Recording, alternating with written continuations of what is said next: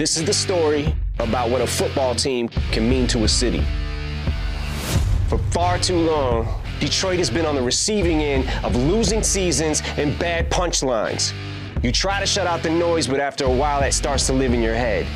0-16, the worst team in league history.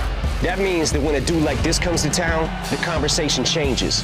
We finally had a reason to feel good about where his team was headed. Whoa, Matthew took it home. How about that quarterback? And he was all in, and so were we. Till we weren't. Maybe we weren't patient enough, but we let him go to a city and a team that was in a different kind of rebuild. And then we sat home and we watched him win it all. A Lombardi trophy for Los Angeles. It was a true Hollywood ending. So, for us, back to the lab again, rebuilding once again. But wait a minute. Something felt different this time.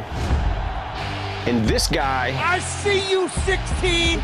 with a little help from this guy, I told you guys we're built for this. We can overcome anything. made us all realize that maybe history wasn't repeating itself. It's all come down to this. For a city, its team, and their fans who've been waiting for this night for 30 years.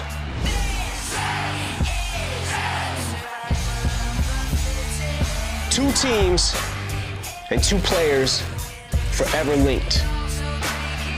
Detroit don't get a whole lot of Hollywood endings, but tonight we have a shot.